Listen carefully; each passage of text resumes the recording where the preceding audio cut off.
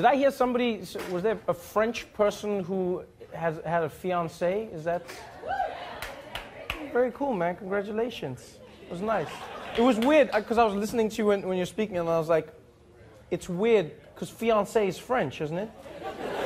Because I know this sounds weird, but in my head you said, oh, yeah, no, and this is my fiancé, and then I was like, what's the French for fiancé? Is that a little bit weird to you, that in English you have to say some French words every now and again?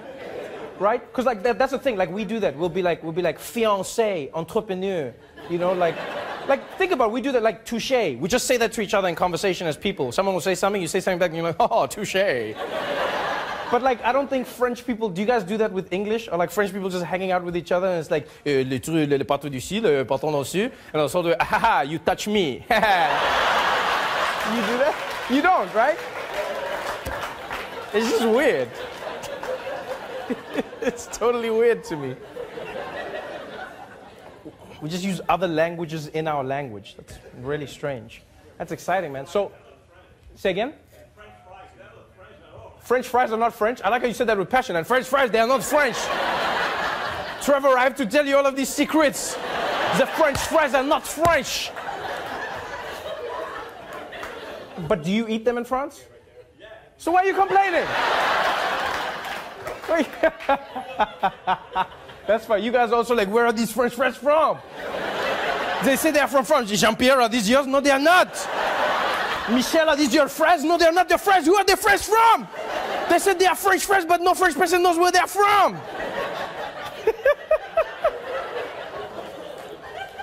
Oh, man. What made you move from France? What, you said 17 years you've lived in Detroit.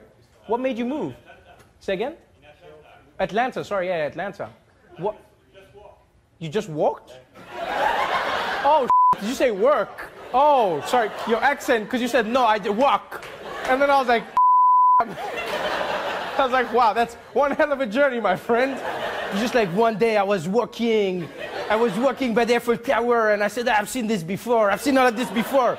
I'm going to walk a little further. And then I walked and I walked and I walked some more. And then a few years later, I was like, Atlanta! Then I was tired, so I stayed. There's no reason to go back. Oh, wow. That's fine. And then you fell in love with Atlanta and you stayed? No? What happened? Oh, wow. Oh, man. So you go to Atlanta, the recession happens, so now you're stuck in Atlanta. That is so dope. I feel like I should make a TV show about you, man. It's like a fun story. It's like I ended up in Atlanta, and now this is my life. How did you make money? I became a rapper. In the ATL, I became the only French trap rapper. Sur le métro de Béthune, il me wouh! Wow, trop de toi! T'as le métro, attends! T'as le métro de Béthune. T'as le métro. C'est tranquille. T'as la voiture de métro. Who else do we have? From where? Yes? Egypt. Oh, very nice. That's cool. Cool and exotic. Yes. How are things going over there? Just blink if it's good. And blink twice if it's bad. I won't say your name, I won't put you on camera. You can go back, your president doesn't have to know you were here. Things are good in Egypt.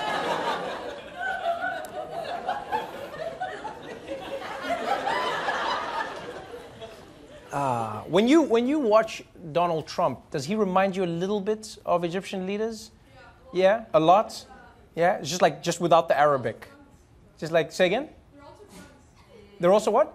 Oh, they are friends, yeah. Yeah, he is. You can see that. It'd be cool if... Like, I feel like Trump would be exactly the same, even if he spoke Arabic. It would be like the same thing. It'd be like...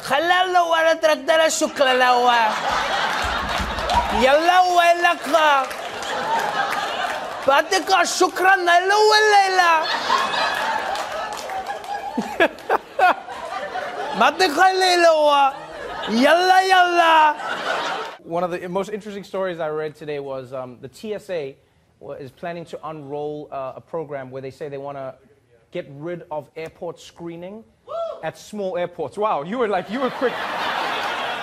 You were just, oh, that's so fun. This is the funniest thing. I said the TSA wants to get rid of airport screening. He went, woo! And I said, wow, you're happy. And then he just went like this.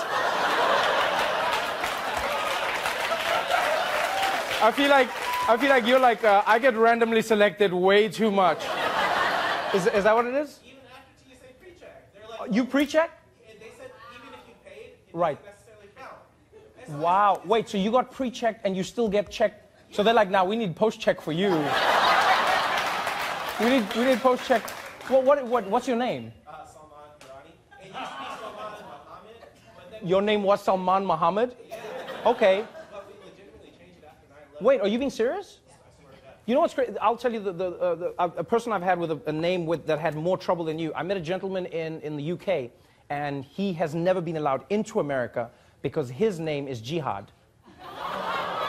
And so, like, that's his normal name. And jihad, if you know anything about Islam, it's about the internal struggle that a Muslim person faces every day in their lives. It's not about like blowing shit up necessarily. You can use it whatever it is. And so, jihad is about the struggle you face as a human being in your life. Every religion has a different word for it. But so he was telling me his story. But what was funny was, I didn't know. He was like, hey man, America won't let me into the country. And I was like, why? And he's like, oh, because I'm a Muslim and because of my name. And I was like, this is disgusting, this is horrible, whatever. And I was like, I can't believe they would block you. And then I was like, so what's your name? And then he's like, my name is Jihad. And then I was like, oh. I was like, yeah. I was like, here's the thing. I mean, I get where you're coming from. But in America's defense, imagine if you were the like TSA guy who let him in. And then they would be like, Barry, like his name was Jihad. And he's like, I know, dude, but I thought it was like a friendly jihad. Like, so like it's not a good thing, but it's weird that you have the preaching. But anyway, then you'd be excited by this news. They said that the TSA is planning to they want to get rid of TSA pre-checks and security at small airports because they say it costs too much money. They want to save like $150 million, right? Because it costs them too much money to scan all the people. And then, like, a lot of people are opposed to it because they're like, yo, it's still an airport. And then they were saying, yeah, but we just don't think that terrorists care about the smaller planes.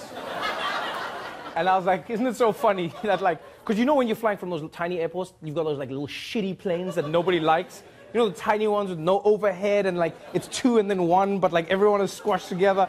And I was just thinking, how funny would it be if there is no security?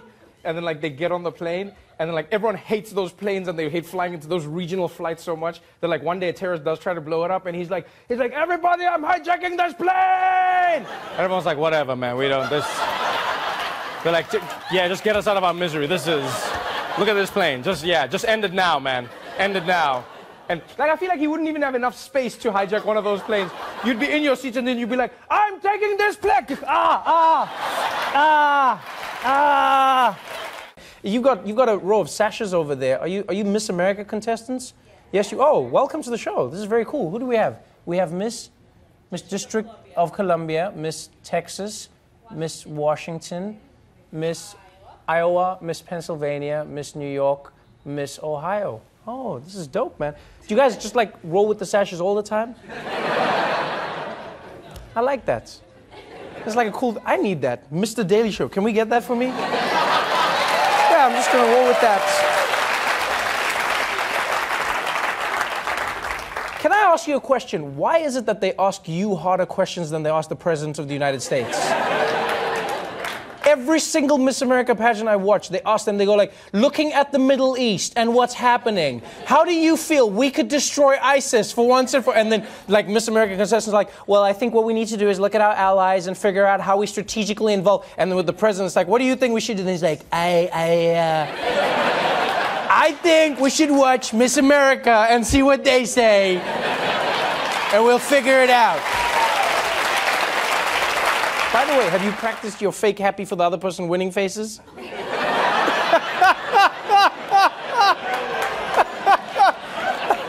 Oh, that's like my favorite thing ever. Oh.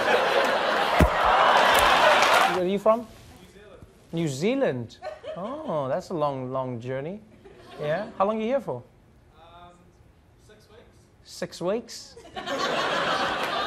Oh, it's like flat, 6 weeks. Yeah, that's cool. Why did you come now? We just like, I want to see what suffering in the cold seems like. Just want to feel it. Summer holidays. Summer holidays? So you're just like, I'm just gonna skip summer and go and... Do you guys get snow in New Zealand? No, you don't, right? Not even with like climate change, it hasn't happened. Because in South Africa, we didn't really get snow, and now we get a bit of snow at random times, sometimes. You guys know snow? We get snow like down south. Right. Really down south, but not where we are. Oh, so it's just like, is this, so you're enjoying the snow? Yeah. Oh, yeah, you see, I like that. Yeah. Because New Yorkers, everyone is just like, there's goddamn snow everywhere. There's goddamn snow everywhere. And then like every foreigner's like, it's the most wonderful time of the year.